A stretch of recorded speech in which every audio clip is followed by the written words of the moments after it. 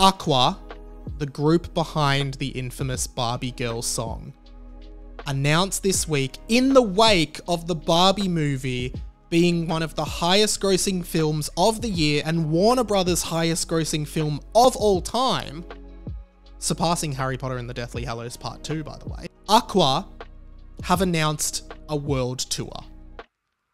And if that isn't the definition of genius, then I don't know what is.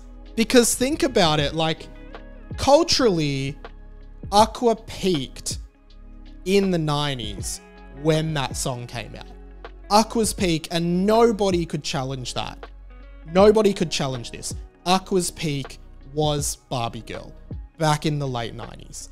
That is when they were at the peak of their fame, and I would argue, and I didn't know this, but they have like sporadically toured and like, well, let's just check their discography. Like, when did their last studio album actually come out? When did Aqua? Danish, Norwegian, Europop band, best known for their single, Barbie Girl. Okay, so their first album, Aquarium, which is the one that featured Barbie Girl, came out in 1997. Aquarius in 2000, right?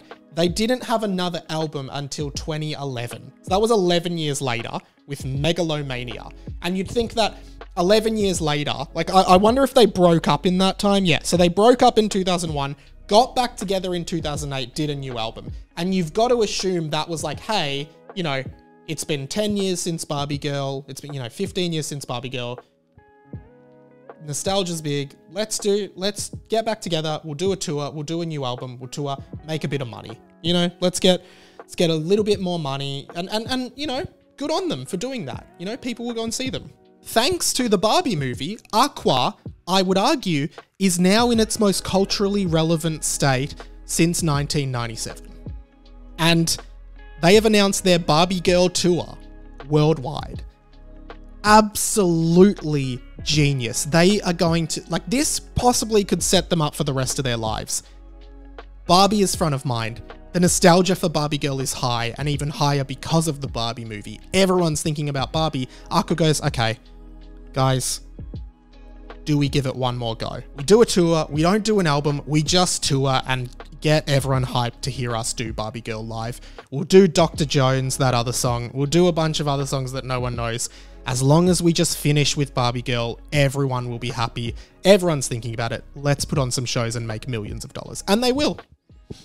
This is one of the most genius PR things I've ever seen in my life.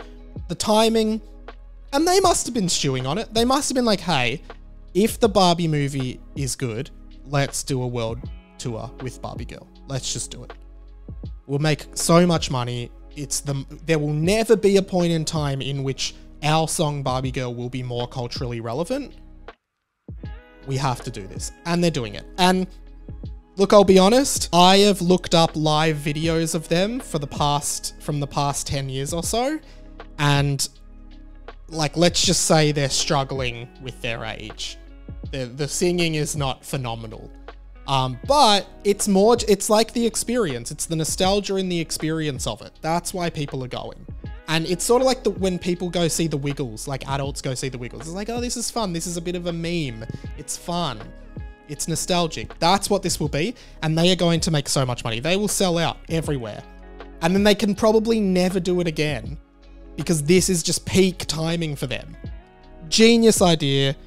I really respect Renee Diff, Lene Nystrom, and Soren Rasted. They are the members of Aqua. Yes, I did just read this off the Wikipedia page. Oh, Renee Diff is the guy. Lene is the girl. There you go, food for thought.